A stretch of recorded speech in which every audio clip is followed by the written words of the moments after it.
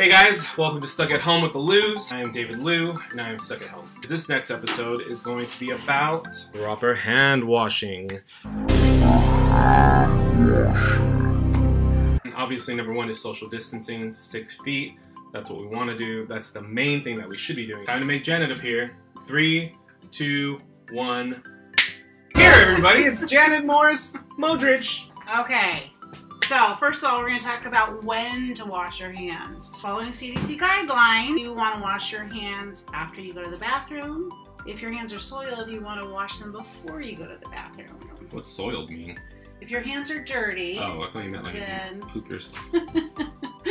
When you're preparing food for yourself or for somebody else, like your family, wash your hands. Or touching your pets, loving on them, touching their bed, touching their kennel, touching their food, wash your hands. You cough, or you sneeze, or you blow your nose, we'll wash your hands. When you're sneezing or coughing, try and do it into your chicken wing or anacubital fossa.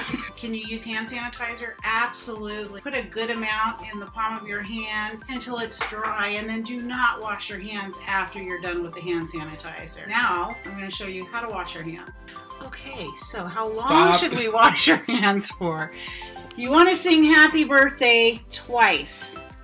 The temperature of the water doesn't really matter. I prefer warm for myself. First thing we're going to do is rinse our hands with water. Then we're going to grab the soap, or in this case, Dawn. We're going to start singing happy birthday to you. We're going to get the backs of our hands going in between our fingers here. We're going to do each finger individually. You know, if it goes over singing happy birthday to you 2 times, that's okay. The important thing here is washing your hands. You're going to get your wrists, and our fingernails as well. Okay. Now I'm going to rinse my hands, go down to our fingertips and into the sink.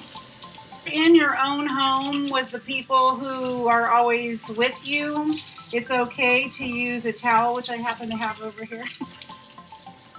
Then, if I was in public, I would have a towel to shut my water off, but I'm not, I'm here. And I'm going to get a towel, a clean towel. Follow the CDC guidelines on how to properly dry your hands.